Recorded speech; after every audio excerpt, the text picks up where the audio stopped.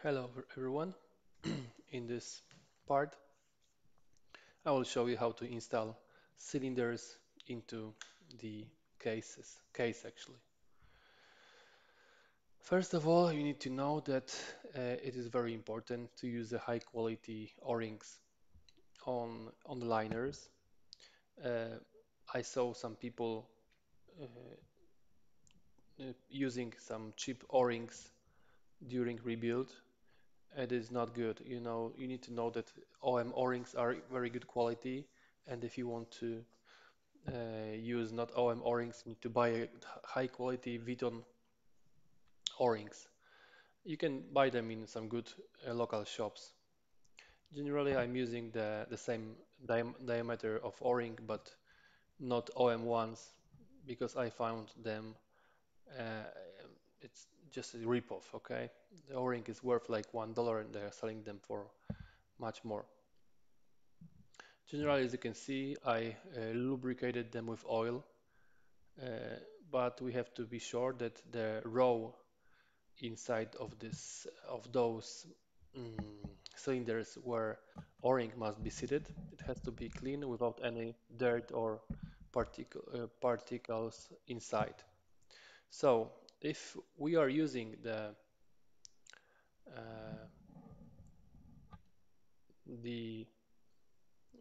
old pistons or cylinders, it is important to mark them which is front, which is rear. For me, it's not that important. Here you can see dots, okay? As you can see, they are not in the middle of the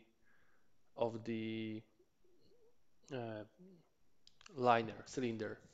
They are moved a little bit to one side because, as you can see, the holes in cases are also not equal. Okay, so in this position, we need to install those dots on cylinder so they are facing a little bit on the right side. Okay, don't forget to lubricate cylinder before installation. Now the hard the hardest part of this process in here. The first ring is uh, pretty hard, so it is not that easy to compress it. But cylinder on the lower part has a small, bigger diameter, so it is easier to install those rings into the cylinder. You need to jiggle it about a little bit, and but not to use too much force. It has to go pretty easy as long as rings are on their proper position. Generally, it is easy, of course, to break or bend a ring. So be gentle. Just take your time. Do not rush it. Just be patient. Move it a little bit forward, backward on the sides. Watch it, inspect it, and you will see that it is not that hard actually. As you can see, I have some troubles. Usually I don't have them. I don't know why this time it is not that easy to put them on on on place. But I didn't want to, cut the movie, and so you can see that sometimes they are just, a little bit pain to push in. But if you, just be patient and careful enough, it will be done. What else I can say here? As you can see, I'm rotating cylinder a little bit, and some people might be worried about that I might rotate rings as well. So to explain it, it is not that important because rings are rotating themselves during the engine work. The important stuff is to avoid rings to be in a one line, the actually not rings, but the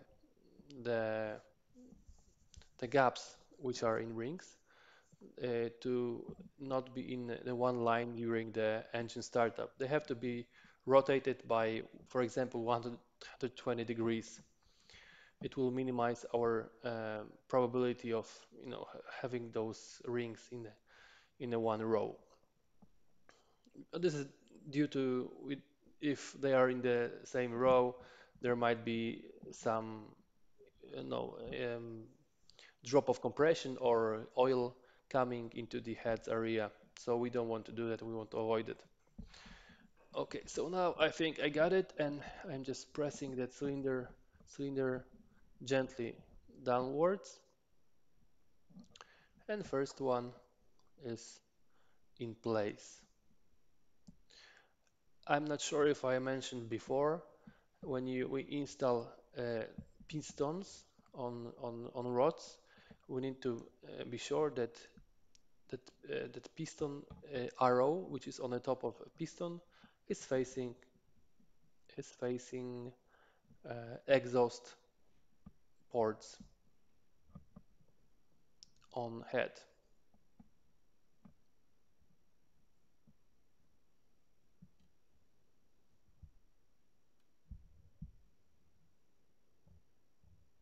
Okay, just a look, quick inspection, but by the by the force needed to push down the cylinder, I was quite sure that it was uh, it was everything fine with rings. Now we can see that this arrow facing the exhaust. Okay, never uh, too much oil is never a problem. It is better to have more oil than not enough. So here we are doing the same. We need to compress rings and install cylinder. It is of course important uh, to primarily put the cylinder in a uh, good position, not clockwise, for example, because we don't want to rotate it too much. We can jiggle it a little bit, we can move it forward, uh, backward on the sides, but we don't want to, rotate it by 100 degrees. Okay, my piston is shining like, oh my God, like it is worth like what, 1,000 bucks. Nice.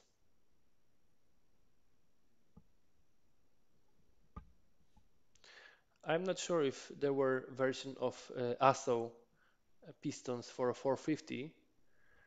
Um, actually, I don't know, but I was looking for them, but I couldn't find them, so I just bought a new type of DD pistons. And what figured out when they came in, they were without piston rings, so I had to buy them from another source, additional costs. So, I wasn't expected that, but after all, I have all parts I needed, and now the actually right now the engine is fully done. I'm just recording the audio for previously made videos. If anyone is interested, currently I'm working with 550 engine, which I have to put together and put in this beautiful 550, which is standing just next to me. Actually, it will be for sale on during the after New Year, probably on early spring. But going back to engine, as you can see, sometimes it's going very easy. Sometimes you need to be patient and don't rush it. There is actually there are some tools which could help here, but I don't have them actually. I am just usually taking a few minutes more to do it manually by my hands.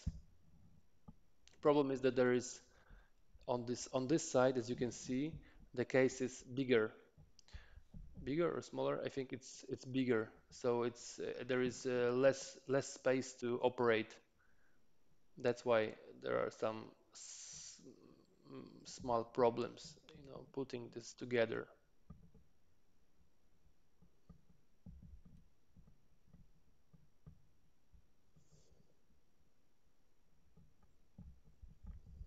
Okay, here we go. You see, a little bit jigging,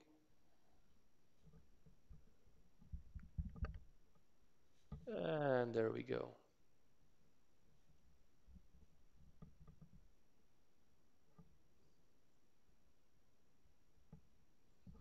As you can see,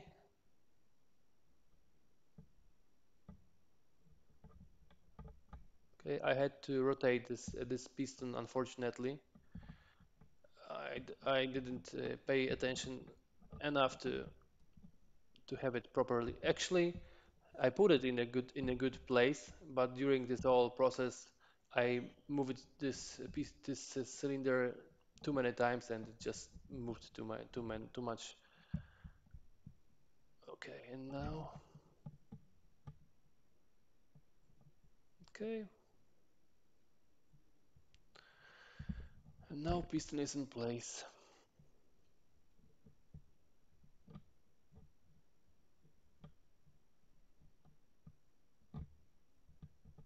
Sorry, cylinder, not piston.